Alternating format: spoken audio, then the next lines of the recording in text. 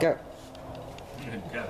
Alright guys, I'm finally getting to put my carpets in my vet. I don't know if y'all remember last year, or it's been about a year because I've had these carpets for a year.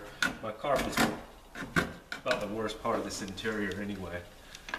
And I had a mouse in my shop, and well, needless to say, with the power of peanut butter, I got rid of that mouse, but that mouse had a family. And I found 4 of the family right here on the other side floorboard, and that was about 4 or 5 days after I got her, so that wasn't real nice. And then about 2 weeks later, I found her other 3 under my seat.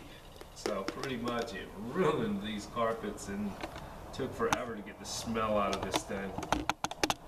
That's what I'm doing now. Scraping, cleaning, fixing any little spots and cracks in the floorboard from previous accidents with this car. But I'm getting ready to put it in. And eventually put a new steering wheel Yeah.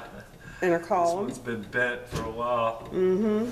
Especially if I'm going to drive. Yeah, it is really bent too.